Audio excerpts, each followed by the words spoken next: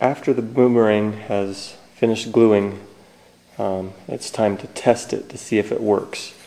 If it doesn't work, then there's no point in painting it. So make sure you test it before you paint it. The reason that you want to paint a boomerang is if the grass is wet or something like that and it falls on the ground, and if it gets wet, the wood will start to expand and it starts falling apart, and it just doesn't last as long. The paint also makes it look good. Okay, the first thing you want to do is to use primer. Now, primer is just a gray paint, and what it does is it fills in all the pores of the wood and makes it so that the real paint later on can be applied with a much better finish. If you look at the difference between these two boomerangs, this one, even though it does look okay, the student didn't use primer. This one, the primer was used. You can see that the one with primer has a much shinier finish to it. And so if you want that shiny gloss look to it, you need to use primer. After you use the primer, you want to quickly sand it with a really fine piece of sandpaper and then paint it with the other spray paint. You can put 2 colors of spray paint on, and then when the boomerang is spinning, you will see rings of color. Let's say you wanted a black boomerang with yellow stripes. The first thing you would do would be to paint the entire boomerang yellow. And then wherever you want yellow to stay, you would put down pieces of tape.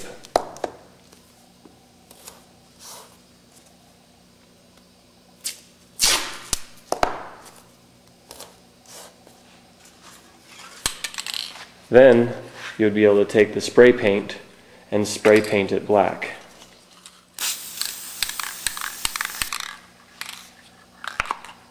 Then, after the paint dries, you can take the tape off and you will have your yellow stripes.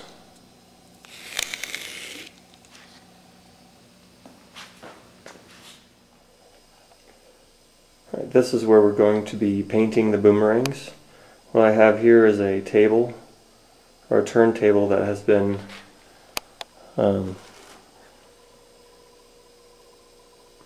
filled full of screws.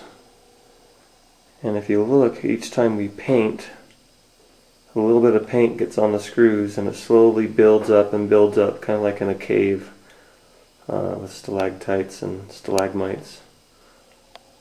So kind of a cool look there.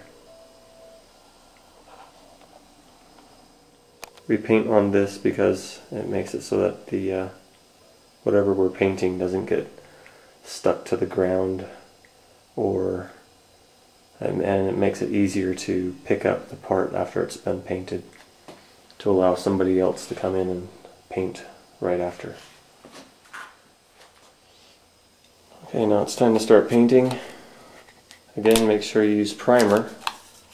Here's the primer, and make sure you've sanded it all the way till it's nice and smooth, because once you put paint on there, it's a lot harder to go back and sand out any defects.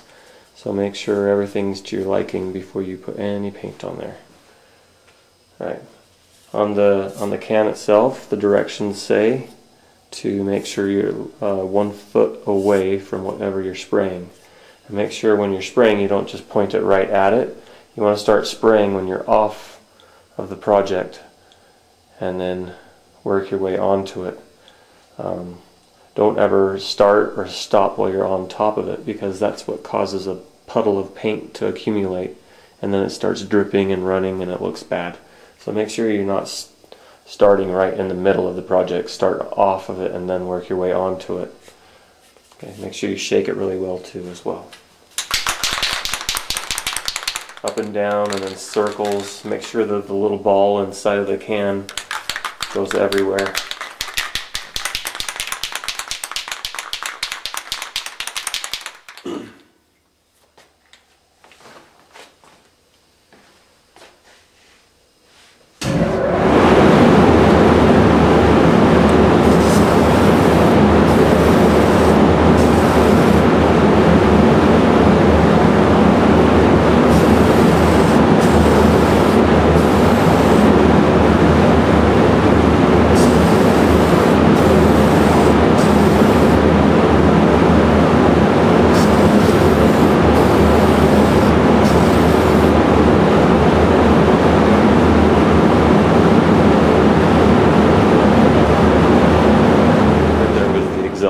pulling all the fumes out of the paint room. Make sure that as you're spraying that you keep moving. Don't put too much on. I'd rather you put a little bit on and then wait for it to dry and then put another coat on, rather than trying to put so much paint on there that it just starts running off and dripping everywhere. As you can see, the painting process takes quite a while, and while you're waiting for it to dry, which is basically a whole class period, you're going to have to wait till the next day. Other people need to get in to paint their project as well. Make sure you get your fingers underneath the boomerang so you don't get paint on you, and then carry it out until it's dry enough to, paint the bottom. Okay, this will take quite a while to do this, so you'll be working on other projects at the same time. If you look at the boomerang, it has the flat side on the bottom and the curved side that we spent all our work on the top. Okay. Now when you're throwing the boomerang, you want it to be almost perfectly straight up and down, with the curved side towards the inside as the turn, as it's coming around towards you. When you throw it, you want to hold it like this, so that when you throw it, you want to put a lot of spin on it. The spin is what gives the wing profile the lift that it needs to come back around towards you. So remember to keep it straight up and down. If anything, tilt it just slightly to the right. Now if you're left-handed, you're going to do the same thing, but tilt it slightly to the left. And no matter what, right or left-handed, you want the curved side to be towards you on the inside. And again, lots of spin, and you want to throw it slightly up at a 15-degree angle. If you throw it straight forward, it might not have enough to come back around towards you. So we're going to go outside and show this technique really quick.